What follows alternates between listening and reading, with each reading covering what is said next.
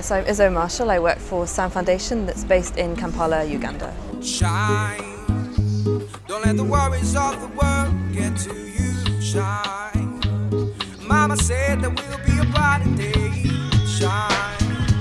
Don't let the worries of the world get to you. Shine. Mama said there will be a brighter day. Shine. So Uganda's at the heart of East Africa. It's a country that has quite a high level of poverty.